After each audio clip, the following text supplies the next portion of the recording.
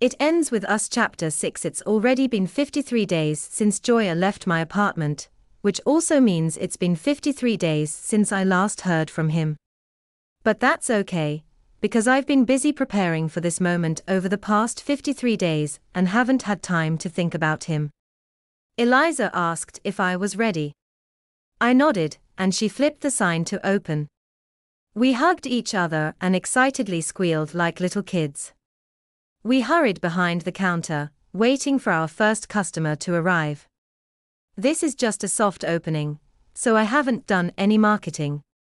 We just want to make sure there are no issues before the grand opening. Eliza looked around, admiring our hard work. It's so beautiful here, she said. I looked around, feeling a sense of pride. Of course, I want to succeed, but at this moment, I'm not even sure if that's important. I had a dream, I worked hard to achieve it, and whatever happens from today on is just the cherry on top. It smells so good here, I said. I love this scent. I wasn't sure if we would have any customers today, but the two of us were acting like this was the best thing we'd ever experienced. Besides, Marshall Goman will be coming today, and my mother will come after work, so that's already 2 customers, which is plenty. When the front door began to open, Eliza squeezed my arm, and I suddenly panicked, worrying about what might go wrong. Then I really started to panic, because something had gone terribly wrong. My first customer was Royal Kincaid. As the door closed behind him, he stopped and looked around. Wow, he said, spinning around. How is this possible? He looked at Eliza and me. This is incredible, it doesn't look like the same place at all. Okay, maybe I could accept him being the first customer. It took him a few minutes to reach the counter, because he kept touching and inspecting everything. When he finally got to us, Eliza ran out from behind the counter and hugged him. Isn't it beautiful, she said, waving in my direction. It was all her idea, every bit of it. I just helped with some of the heavy lifting. Royal laughed. I find it hard to believe your Pinterest skills didn't come into play at all. I nodded, she's being modest. Her skills are half the reason this vision became a reality. Royal smiled at me, and that smile felt like a knife stabbing into my chest, it hurt so much. He placed his hands on the counter and said, "Am I the first official customer?" Eliza handed him one of our flyers. You have to actually buy something to count as a customer. Royal glanced at the flyer, then set it back on the counter. He walked over to a display, picked up a bottle of lilies, and said, "I'll take these," placing the flowers on the counter. I smiled, not sure if he realized he had just chosen lilies, which was rather ironic. Do you want us to deliver them somewhere? Eliza asked. You offer delivery services? Royal asked. Eliza and I don't, I replied. We have a delivery driver on standby, but I'm not sure we'll really need him today. Eliza asked, Are you really sending these flowers to a girl? She was just prying into her brother's love life like a sister would. I unconsciously moved closer to her to hear his answer more clearly.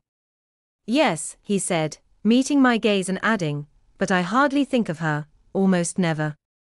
Eliza handed him a card. Poor girl, she said, you're such a jerk. She tapped the card with her finger, write your message to her on the front, and the delivery address on the back. I watched as he bent over to write on the card, and I knew I had no right to feel this way, but I was burning with jealousy. Are you going to bring this girl to my birthday party?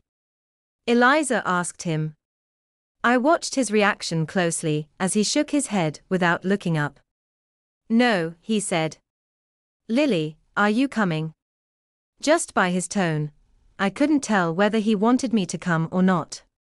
Considering the pressure I've put on him, I guessed it was the latter. I haven't decided yet, I said. She'll come, Eliza answered for me. She looked at me, squinting. You have to come to my party no matter what. If you don't, I'll quit. After Royal finished writing, he slipped the card into the envelope attached to the flowers.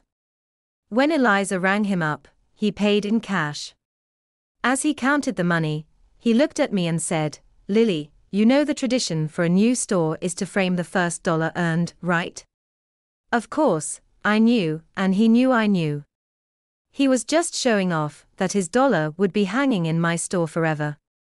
I almost wanted Eliza to give him his money back, but this is business, and I had to swallow my pride. After he received the receipt, he tapped the counter to get my attention, lowered his head slightly, and gave me a sincere smile, saying, "Congratulations, Lily." Then he turned and walked out the door. As soon as the door closed, Eliza grabbed the envelope. "Who is he sending flowers to?" she said as she pulled out the card. "Royal never sends flowers." She read the front of the card out loud, "Make it stop, oh my God." She stared at the card, repeating, "Make it stop," over and over. "What does that even mean?" she asked. I couldn't take it anymore, so I snatched the card from her and flipped it over. She leaned in to read it with me. She laughed and said, "He's such an idiot, he wrote our shop's address as the delivery address." She took the card back from me. "Wow, he bought me flowers, not just any flowers, but a whole bucket of lilies."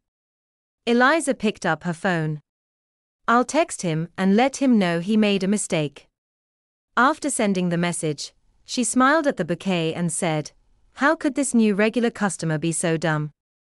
I couldn't help but laugh, feeling a sense of relief that she was focused on the flowers and not on me, or she might have put two and two together. I picked up the vase and took my flowers away.